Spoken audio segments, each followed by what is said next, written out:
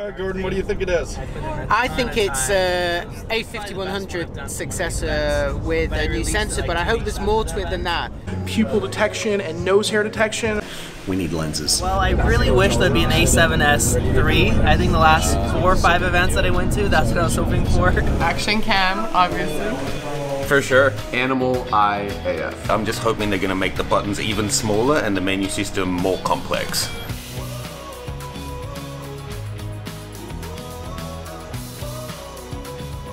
Welcome back, DPReview TV viewers. Chris Nichols here from DPReview, and we're coming to you from sunny San Diego, I guess. It's one of the rare moments where you get some rain here in San Diego, but that's okay. It's a beautiful place, and we're out here because this is where Sony's headquarters are here in the coast.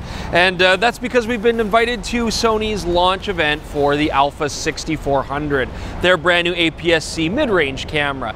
So again, full disclosure, flew us out here, hotel rooms, we really appreciate it. But as always, we are going to be giving you an honest review of this now full production camera that's on the market. All right, now although this is an a6400 review, I do want to mention that Jordan's shooting this whole video on an Alpha A9, and he's using it with their new prototype beta firmware 5.0. This brings a lot of interesting updates, but one of the things that's really appealing is now a touch-based tracking system. It replaces the lock-on autofocus, and it promises to do a pretty good job in video. So throughout this whole thing, Jordan is going to be using the tracking autofocus. I have no idea if it's doing a good job or not, but if it doesn't, give it a little bit of leeway because this is, again, beta. Now in the a6400, the handling and the body design is actually very similar to the 6300, although I do find the grip is a little bit larger, more akin to the a6500. Now keep in mind that we are still using the same W batteries because of that. And with the testing we've kind of done here, the CEPA ratings, we're not really getting any improvement in battery efficiency. So, you know, the W batteries, they really don't last that long, but at this point, if you are an existing Sony user, you probably already have 10 of these at home. Single card slot as well. Now, the other big interface change is going to be the fully articulating screen. Now, I'm saying fully in a vertical format. We can shoot down, we can shoot waist level, and we can also get a selfie type screen. It's interesting that it articulates like that, but the EVF does block a slight amount of it, and more importantly, if you are gonna put on a light or a shotgun microphone to vlog with, that is gonna totally obscure your view. On the plus side, it is a fully integrated touchscreen, and when you put it up into this mode, it actually automatically engages a selfie style countdown for all those nice shots of you and your friends.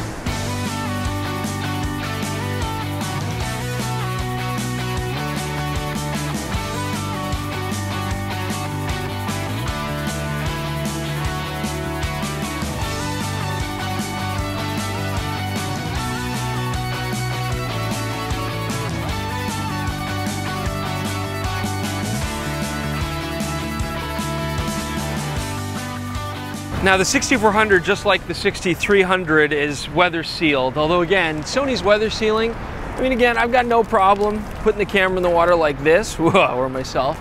But your main concern is going to be that bottom plate. You still don't want to get these too immersed, and you want to keep it off the bottom of the camera. But otherwise, it should handle that no problem. Okay, so we've got a brand new camera with the a6400, but we're still using the same sensor as the a6300. It's not a bad sensor, good resolution, of course, APS-C. However, rolling shutter is now, at this point in time, going to be fairly low down the pack. There's many cameras that have much better characteristics for this. So in photography, if you are going to be shooting silent, just keep that in mind. You are going to get a little bit of rolling shutter. And of course, this is going to play a part in video applications as well.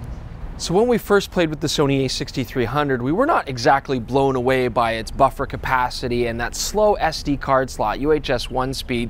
It took a lot of time to clear the cards as well. It slowed down your whole process. The 6500 improved that because it had a much better buffer, and I'm happy to say that the a6400 has a very similar buffer capacity. And that's good. I mean, how is this going to impact your shooting? If you shoot wildlife and sports, you'll find that you can shoot longer at these faster 11 frame per second shooting speeds before the camera slows down. But we are still stuck with that slower SD card slot. I don't know why they haven't upgraded that, but it does slow down your whole process. Still, if you are shooting sports in action, you are going to have more time before the camera completely chugs. Oh.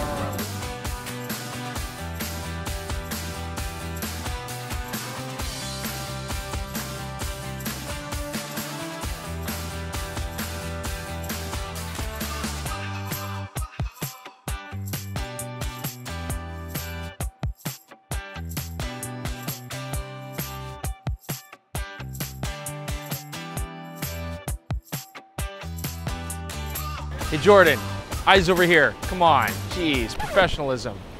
So I just want to take a quick moment to talk about one of the nice new features here. We still have lengthy menus, but the customizability of the buttons has really opened up a lot of possibilities here. And I also like the graphic interface. Makes it way easier to see which buttons you're setting. It's something we take for granted with a lot of other brands, but finally Sony's improving their menu here too. Hey everyone, it's Jordan, the video guy, to talk about the 6400 for video. And I use the a6300 a lot as a B cam. Now the 6400 has a lot of the same advantages of that camera and still hangs on to some of its disadvantage.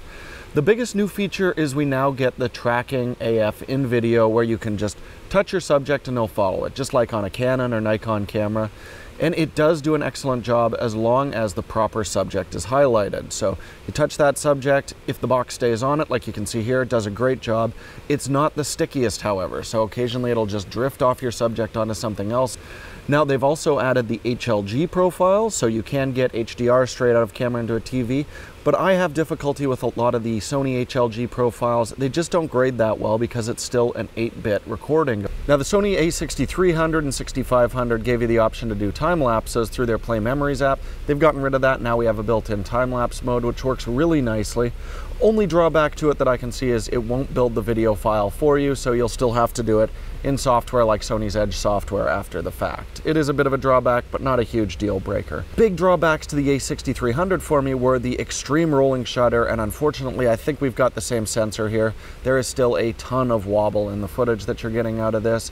As you can see here, it can be quite distracting, and the lack of IBIS means that you're really going to see that wobble when you're hand holding as well. Chris is hand holding now, but unless it's a perfectly stable shot like this, you will see some weirdness. However, the big drawback for us was the overheating of the a6300, and it looks like that has been addressed. Not only was I able to record more than an hour uninterrupted in 4K, but there doesn't seem to be any record limit on this camera at all. We were able to record multiple 40-minute clips. So if you're looking for something that's like a long-term talk-to-camera solution, or where you can just tap a subject, have it keep tracking, it'll do that, and it'll do a wonderful job. Everyone's talking about the a6400 as a vlogging camera. Sony gave it to a lot of vloggers to test, and honestly, I don't think this is a good vlogging camera. It should be on a tripod, it should be on a gimbal, because when you flip that screen up and you've got a mic attached, you can't see what you're filming, but also no headphone jack, no IBIS, and because of that extreme rolling shutter, it's not a great camera handheld. I think this is a killer B camera, but as far as vlogging cameras go, there's much better options out there. All right, welcome back. So first off, we had to give the A9 back, so we're back to our trusty GH5, but now I want to talk about autofocus, which is really the big star of this episode. This is the technology that we're most excited about, and it's not only on the a6400, but also the A9, and even being upgraded to some degree on some of the other cameras in the lineup. I think the best way to look at this is that Sony has really upgraded their entire autofocusing system in a very comprehensive way. Things like color detection, which they used before, have been upgraded to really evaluate brightness in a more effective way. We have things like distance being upgraded and how they determine distances. They don't skip from a close distance to a far distance like they used to. They're now far tighter. Things like face detect have been improved, and things like eye detection have also been improved to the point where we're now also going to have very shortly in the summertime animal eyes being detected properly, but now also pattern recognition. So the ability to recognize an object and lock onto it. And that is why we now have replaced lock-on autofocus with what they call real-time tracking. So as a photographer and as a photography teacher, the challenges that I've often seen, and the ones that I'm sure you also struggle with regularly, are just getting a good hit rate, getting photos sharply in focus, and autofocus is such a big part of that. You know, challenges like, what's the right focusing mode? Where do I place my focusing point? AFC, AFS, you know, what mode suits what situation? And what would really make things easier is a system where I don't have to make all these decisions and I can let the camera do some of those choices. I'm going to talk about a few systems that I really like from the past. So Nikon 3D tracking was one of my favorite systems. I put a single point on my subject, it remembers it, and we really enjoyed that. Sony then brought a lot to the table when they introduced eye autofocus. That's why it made such a stir. Unfortunately, Sony's lock-on autofocus was often ineffective. So the way I like to think of it now is we have this new Sony system which takes a lot of what makes 3D tracking for Nikon work so well, that object pattern recognition, and now all the benefits of seamless face and eye eye detection. The other big benefit here is that when I set up the camera appropriately with real-time tracking, eye detect and face detect turned on, the camera can basically just transition smoothly and seamlessly from a person's eye. If they can't get the eye, then to their face. If they turn away, then to lock on tracking them as an object, recognizing that pattern.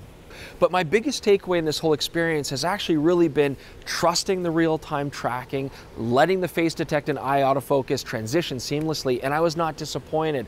This system worked really well, and it gave me my highest success rates to date. This is by no means a miraculous system. I mean, of course, it's not perfect, but this is what it really comes down to. We've always had great effective autofocusing capabilities, but we've often had to set the right setting, customize the right way, and switch it rapidly for the right situation. And what this really does is simplify the whole process. The camera does a lot of that in a very intelligent way. So now I can go from shooting landscape to shooting a portrait to shooting kids running around to pets to wildlife to journalism, and I might find that the camera can help me with a lot of that workload so that I don't have to customize it for each and every scenario as it changes. It's going to simplify things and make the autofocusing easier and more successful. And I think the really exciting thing to keep in mind is not only Sony, but perhaps other manufacturers will take this further. We're going to see improvements across the board. Okay, so here's my final thoughts on the a6400. You know, out on the net, there's a lot of moaning and groaning and really a lot of negative attitudes towards this camera. And you know what? I actually agree with a lot of them. I mean, is this really just an a6300 with a tilt screen and a slightly wider grip and a slightly bigger buffer? Yeah, absolutely, it really is. And in that regard, it hasn't really innovated much at all. I think what we really have to appreciate is actually the firmware and this new autofocusing system. I look at this camera as a test bed for that technology, and that is by far the most exciting thing. And really, when it comes to photography now, we have good image quality. We have a lot of these challenges covered, and what people still struggle with is getting a good hit rate, getting photos so that when they get home, load them on the computer, they're sharp and usable. So we have an affordable camera that has an immensely high hit rate, is easy to use, and that's why I think this is an awesome family camera or beginner's camera. The price point is acceptable, and you are getting the best autofocusing I've seen on an APS-C camera. So if you have an a6300 or 6500, do you need to rush out and upgrade for this tech? No, definitely not. I mean, we're getting the same image quality. It's still the same battery life in the W batteries. There's no need. But if you are looking for your first APS-C camera, there's some awesome tech in here. If you're a video maker and you want a good B camera without record limit, this is also an affordable choice. Should I go to the 6500 to get the IBIS? I think, in my opinion, you should wait, because what's really going to be exciting is watching this autofocus going through into the future. So I want to see what the 6500 replacement is going to be. That could be a very powerful camera indeed. Anyways, I hope you guys enjoyed this review. Don't forget Instagram, Twitter, subscribe to the channel, check us out on DPReview.com, check out the sample galleries and the reviews and articles to come as well. That'll all be a great resource for you. Otherwise, we will see you very soon.